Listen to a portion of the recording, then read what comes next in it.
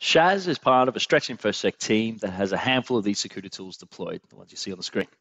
She's massively stretched day to day, and when it comes to triaging alerts, she needs help. Her tools produce loads of alerts and false positives on a daily basis, and Shaz and her team need to make sense of this noise to find the needle in the haystack. They need an easy-to-use and cost-effective tool to help take their visibility, triage, and incident response capabilities to the next level, and that's why they turn to SOC.OS for help.